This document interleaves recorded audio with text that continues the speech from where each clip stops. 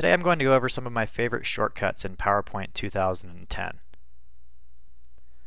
You don't need to take notes because I have all of this on a one-page printable job aid, and I'll give the link for download at the end, and I'll also put it in the screencast. But today we're going to go over the PowerPoint ribbon, the quick access toolbar, and also some shortcuts. Some you'll know and some will probably be new to you. With that, let's go ahead and get started. So in PowerPoint 2007, they first introduced the ribbon, and that's the area up here. The layout's a lot different than it was in PowerPoint 2003 and earlier versions. It's a little confusing at first, but it's actually a really nice visual layout where you can click through the tabs and see more of what you're going to do.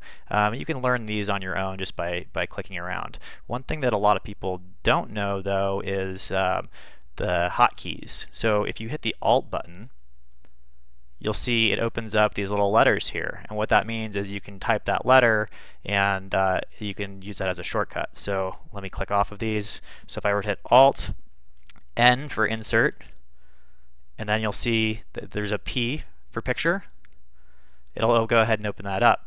So I could just drop an image right in there. And that's true for the rest of the commands too. And what's nice is it's very visual. So when you hit Alt, it'll show you what letter. And the ones you do frequently, you'll memorize over time. Now in PowerPoint 2010, they actually allow you to customize your ribbon, but I choose to leave my ribbon how it is, just so that it's the standard settings. So if I use somebody else's computer, I know where things are. What I do instead is I use the quick access toolbar, and that's this area here, and it will stay on the screen no matter which tab you click on. You'll see that this area stays there, and I put some of my most frequent and useful tools there. In general, I group them. Here I have all my alignment, then I have distribution, I have some of the text things and formatting objects, and then a miscellaneous section here where I have some layering and other items as well.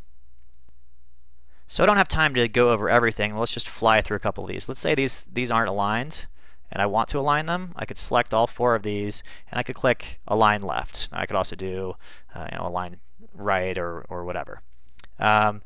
Then there's also something called Distribute. Let's say I wanted these three sticky pads to be an equal distance apart. If I just move the left one and the right one where I want, oops, I accidentally hit Control there, and I want these to be equally distributed, I can just click all three and then distribute them evenly, and you'll see they're spread out the same distance. I use that one a lot. For the fonts, I just like having the font control know what size I have, what sort of font, and then same thing with the shapes. One of the really useful things with shapes is, let's say these are all different sizes. I could go here and make them the same width, and now if I were to align them, you'll see they both left and right align, and that's useful for other things like pictures as well. Some of the other things within PowerPoint 2010 that's new is some of the shape union. So I can take these two objects, I could select them, and I could create a single shape. Oops, I should have put them together. Let me get out of that, drag it on top of each other, and now I have a single shape that I can drag around. Some of the other useful things, I might have this guy here and I want to change the direction that he's facing. So I keep my flip horizontal there so I can change where he's facing. I also like to have the selection pane here.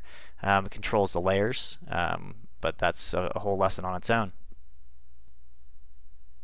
Let's go ahead and close that out.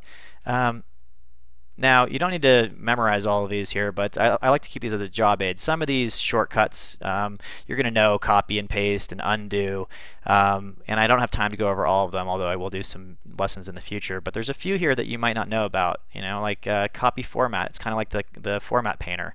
I could click on here, do Control Shift C, and I could paste Control Shift V, and it copies that format over.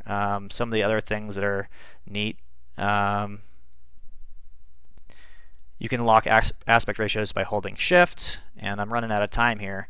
You can play around with these on your own. I have this one page that shows everything, and I'll post the link in the screencast notes, and it's also, if you go to the home page and Tools, you can find it there.